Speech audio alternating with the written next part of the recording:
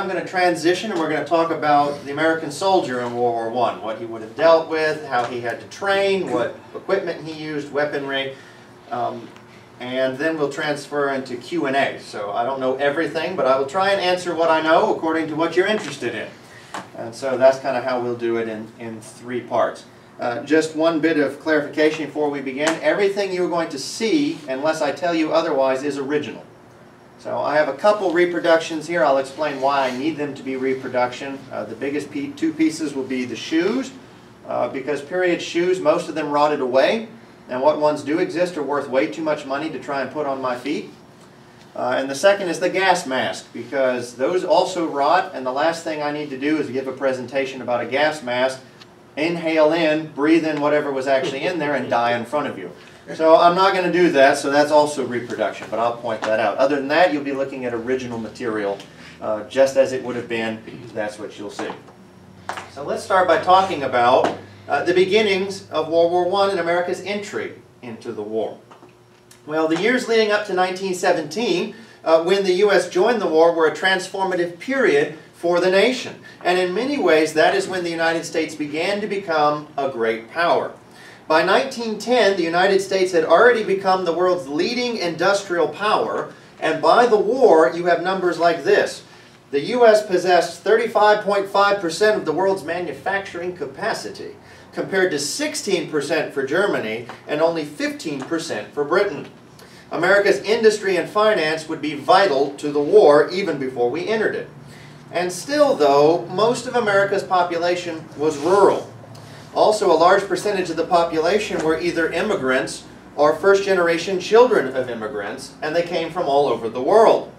The largest number of immigrants in the United States before the war were from the British Isles, including Ireland. But Germans were the second largest number of immigrants. So opinions about the war were pretty evenly split. In all, there were 15 million European immigrants in the U.S., with 1 million new immigrants arriving in the country every single year. Now, on August 19, 1914, President Woodrow Wilson, the 28th President of the United States, gave a speech officially declaring the United States neutral. But Americans eagerly and actively contributed aid and supplies. And within a year of his speech, there were over 100 institutions giving some form of humanitarian aid. An example of that would be the Belgian Relief Organization, which, independent of any government assistance, contributed 6 million tons of food to Belgian civilians before we ever entered the war. But who did America support? And how did American neutrality transform itself into a declaration of war just a few years later?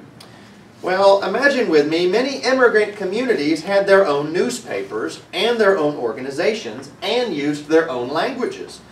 And there was support for both sides, and certainly more for the Central Powers than you would think. The German community obviously supported the Central Powers, but the Jewish community did as well, since Austria-Hungary was pretty much the most tolerant country in Europe, and Russia was hated for its anti-Jewish pogroms.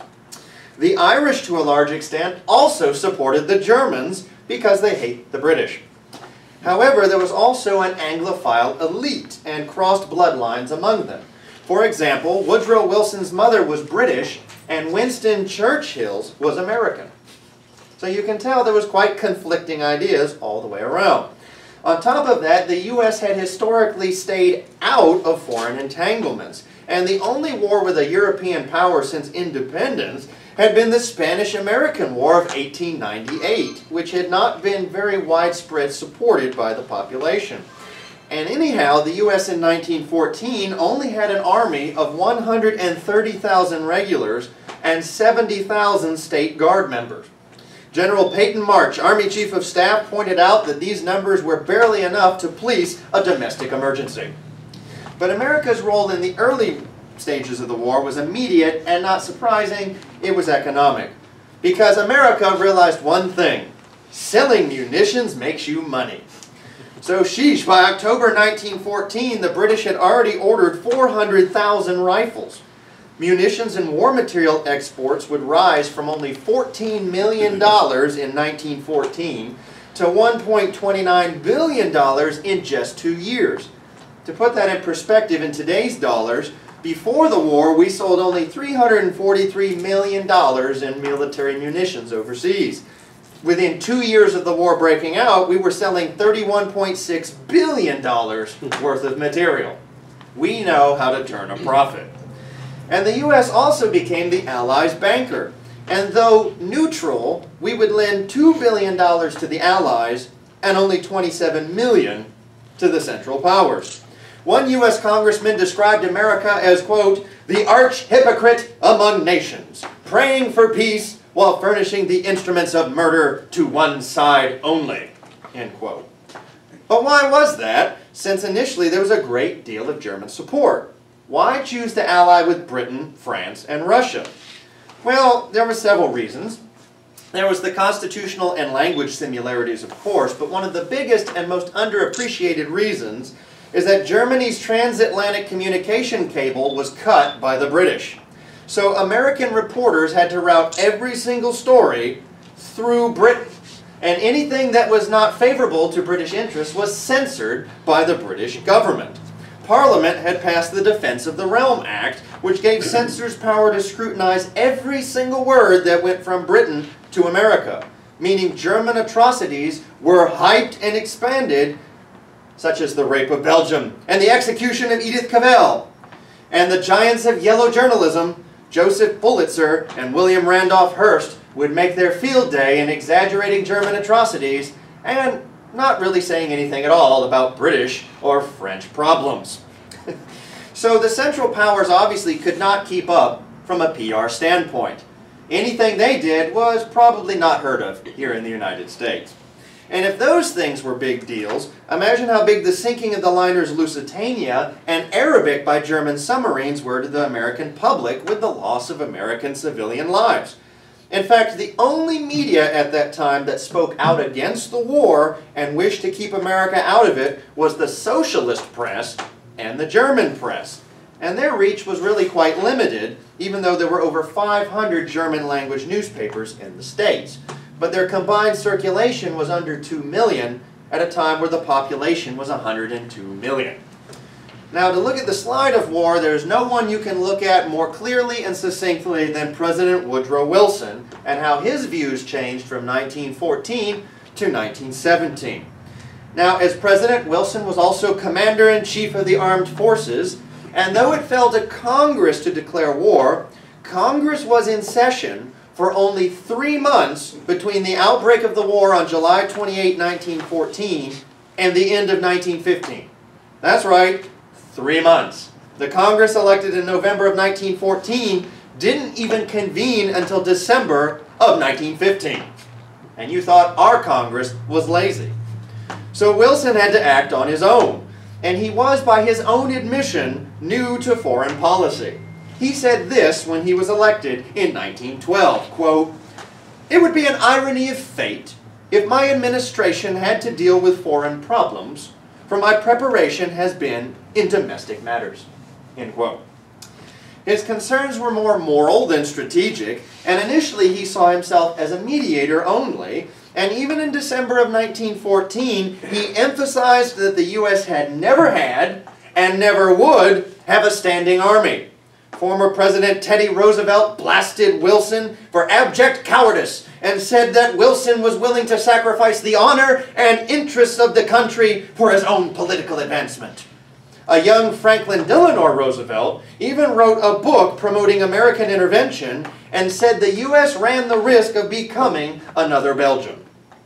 But the campaign of unrestricted submarine warfare that resulted in the sinking of the Lusitania and the Arabic, and Wilson's friend and personal advisor Edward House, a big influence on Wilson, who always was urging him to support Britain, and the new Secretary of State Robert Lansing, who did the same, began to really change Wilson's mind about military intervention. In his December of 1915 State of the Union address, Wilson presented plans for building up the armed forces, and in May of 1916, Congress passed the National Defense Act, which doubled the size of the Army and nationalized the State Guard units into what we now know as the National Guard. He also passed the Naval Appropriations Act, which aimed to create a world-class Navy for the first time in American history. In early 1916, he kicked off his presidential preparedness campaign with a series of speeches saying that the U.S. might well be drawn into the conflict and must prepare for it. And like it or not, and he didn't, the presidential election of 1916 would have the war as its central issue. Wilson would win a narrow victory by winning several swing states on razor-thin margins using the slogans, "He kept us out of war," and "America first." He even lost his home state of New Jersey, which wouldn't be repeated again in a presidential election until exactly 100 years later, when Donald Trump failed to carry New York on an America First platform. The centennial similarities are ironic, if nothing else. In 1917, the Germans again began a campaign of unrestricted submarine warfare, and American citizens began to die as a result. And when the Russian Revolution toppled the Tsar, one of the major contradictions that the Allies were fighting for democracy was removed. But as late as March 19th, Wilson still felt like this about going to war, quote, "It would mean we would lose our heads and stop weighing right and wrong. Once you lead people into this war, they will forget there ever was such a thing as tolerance. To fight, you must be brutal and ruthless, and the spirit of ruthless brutality will enter into the very fiber of our national life. If there is any alternative, for God's sake, let's take it." Less than a month after he said that, Woodrow Wilson asked Congress for a declaration of war against Germany, which would come on April 6, 1917. Now that's a very general overview of our entering into the First World War, and I would recommend you look up the specifics for yourself to understand the complexities that were at play. But I want to transition from this into the great call-up of 1916 to say something about the state of the American Army by reading this quote from the First World War by author John Keegan. Quote, "It is true that great forces of geopolitics, strategy, culture, and economics shaped the context in which Wilson made his decision. It is true that the opinions of others counted in his decision.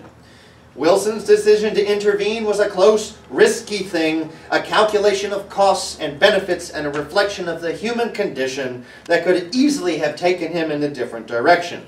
But in the end, his decision was the crucial factor. He, and he alone, took the United States into World War I. Now, when you talk about the Army at the time that Woodrow Wilson asked for a declaration of war, nothing better could explain the state of the American military than the great call-up of 1916. In June of 1916, there had been a real possibility of war between the United States and Mexico, thanks to something known as the Zimmerman Telegram, where the Central Powers had offered Mexico that they could take basically most of Texas, Arizona, and New Mexico and Southern California for themselves if they would declare war on the United States. Again, all transmissions to the United States or overseas having to go through British telegraph cables, the British were only too happy to reveal that telegram. And the U.S. Army had put together around 12,000 troops for its cross-border campaign to protect the United States. But they need a lot more to show how serious the United States was about protecting its border. So they mobilized the entire National Guard. There was a plan for orderly mobilization, but basically rushing as many guardsmen to the border as possible was the order of the day. By the end of July, there was 110,957 National Guardsmen at the border. And there was a lot of confusion and a lot of problems, and I'll just briefly mention some of them. Reluctance to serve was a huge problem, and the physical condition of the men the other. The Surgeon General said this about the National Guard at the time, quote, "The large percentage of rejections at the muster-in physical examination appears to the department surgeon as the most disappointing feature of the mobilization, indicating that the enlistment examinations were nominal and superficial." In modern language, what he said was, the men were fat and lazy. And the Army's logistical system was overwhelmed. There weren't enough supplies for the Guardsmen, and since there had been no prearranged plans for border mobilization, 100,000 inexperienced men suddenly showed up at the border and needed to be trained. The regular Army was stripped of its officers to do so, and the red tape was colossal. And I love this quote about the staggering problems about requisition forms just to get basic equipment. Listen to this, Lieutenant. Quote, "There was not only a shortage of blank forms, but a shortage of the forms needed to requisition the blank forms." End quote. The National Guard blamed the Army for the shortages, and the Army blamed Congress. And let's not even get into the overload issues for the railways that had to move all the men and their equipment, and the economic issues at the border where now 100,000 men show up and want to eat, have a good time, and hang out. Still by Christmas, 156,414 guardsmen had been transported from across this country to the Mexican border, even though 3/4 of them had no training and they were led by officers with little to no actual experience. And reports like this one in the excellent book, The Great Call-Up, read like this, quote, "Under most favorable conditions, the regiment might be made available for field service against an inferior enemy in 6 months. Against trained troops, it would require at least 2 years." End quote. So you can see why the Central Powers in 1917 were not especially worried about American intervention, if they could bring the war to a conclusion some point in early 1918. Thing is, America learned a lot about the Great Call-Up. The mobilization problems that were highlighted were on full display, such as the Army's reliance on animals instead of cars and trucks. Then steps were made to correct the mess. So the period from June 1916 to March 1917 was one of intense training and troubleshooting. Why that's important here is that this really served as a dress rehearsal for the great American mobilization for World War I. The Great Call-Up would transform the National Guard into a much more effective fighting force, and it was as close as the United States ever got to the large-scale military maneuvers that European armies traditionally engaged in all the time. And so thus, there you go. A fledgling army, a fledgling nation, and one man leading us to war, a war that had been going on for nearly 4 years by the time we would enter it. So what was the U.S. soldier to expect, and just what was the shape of the average soldier? Well, that's what we transition to now.